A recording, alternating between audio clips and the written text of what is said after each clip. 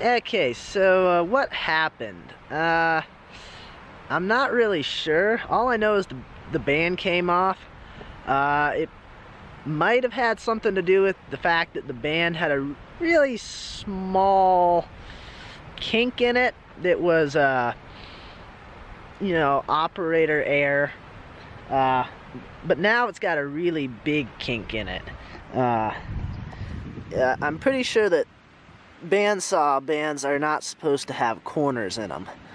And there's a couple little teeth on there that got chipped off in the little incident as well. So, as luck would have it, it's the only band I got with me. I didn't bring any others with me today because, you know, I wasn't planning on doing that much, just kind of playing around with it. So of course I would mess this one up. I don't think that my blade tracking's off. Well, it might be now, but I don't think that was the cause of the band popping off. I don't think. So anyway, it's 4 o'clock, so I'm not gonna bother with running back home and getting another band and bringing it over here. So I'm done for today, but hopefully I'll be back out in another couple days to try messing around with this thing again. So since it's gonna be a couple days before I'm back out here, I'm having to empty out the lubrication tank because it's supposed to get below freezing, and I don't want stuff to freeze up inside the tank or the tubes or anything. Round 2. So I actually came out here a couple days ago. I didn't bring you guys with me because it was a little bit drizzly out, and you know, I was looking out for you guys. I didn't want you guys to get wet, so you know, I didn't bring you out with me. But I really didn't do that much. I did finish cutting that little board, or that little log that I was messing with in the last little segment there, and I did get it cut up. Now, what happened with the band popping off? Well, I think that I was running too much lube on the band, and it actually caused the band to slip off the wheels. I think. I was doing a little research into it, and apparently that is possible. So I cut way back on how much I was using and didn't have a single problem after that. So I actually think that that might have been what the problem was with the band coming off. So today we're gonna mess around with this thing over here. This is the biggest of the 3 little cedar logs that I had down here. It's maybe, I don't know, 10 inches across here.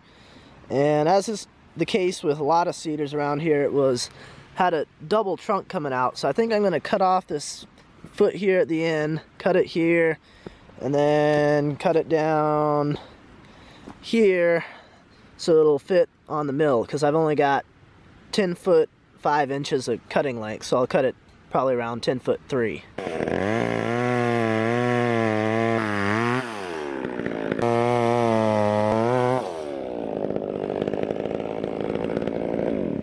So another helpful tip that I've come across is that if you mark 1-inch increments on your little log supports, when they're in your little holders here, you can then easily look at the support and tell how high up it is. That way, when you're making your cuts, you can easily tell that your supports are going to be below where your band is cutting.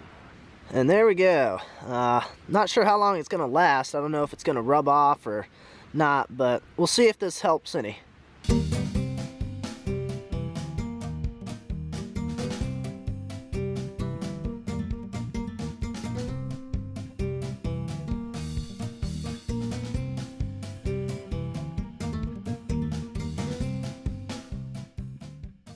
So this whole thing has been a bit of a learning experience. One thing I just found is that I'm not careful. The knob that holds this little indicator on here can rattle loose, and my line slid down and it was throwing all my cuts off.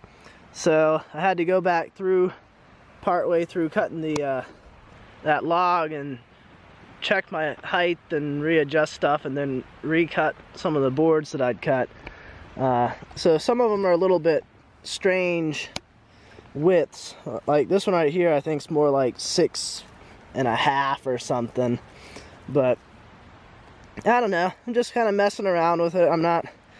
This stuff doesn't really have a purpose at the moment. It's not for a particular project. It's just sort of get some experience with the mill and try figuring out what I'm doing. So over here I've got a really old, I think it's a cedar log. It's been kicking around the house for probably 8 or 10 years now, and I have no idea if it's still good in the middle or not, but I figured, I'll bring it over here and cut it open and see what it looks like.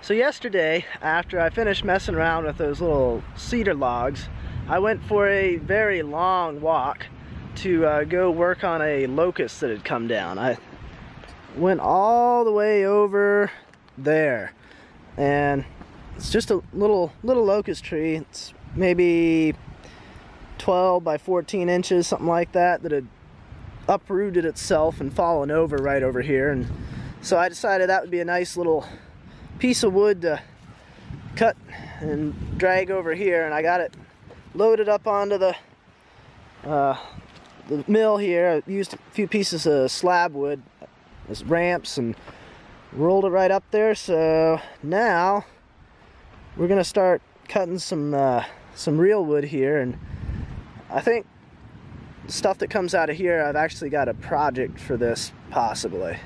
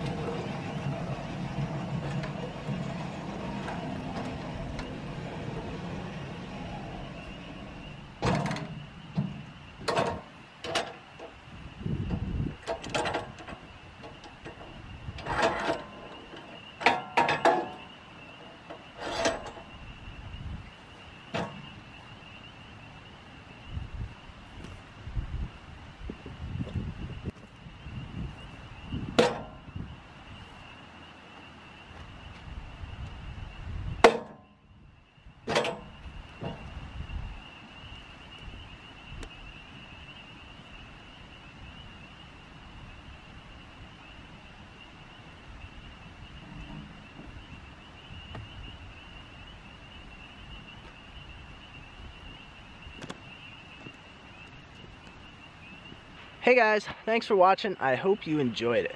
I certainly enjoyed making it and getting a chance to play with my new toy.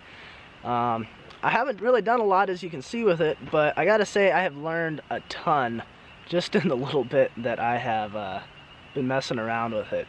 I learned multiple something news every time that I've been using it. And I'm sure I still have a ton more to learn about running it and the best way to cut stuff up, getting the most out of the logs, etc. Hopefully sometime in the near future, I'll get a chance to use these locust boards that I cut up. I've got a small project that I'm hoping to use them for, and so keep an eye out for that. As always, I appreciate you guys watching, and I will see you next time.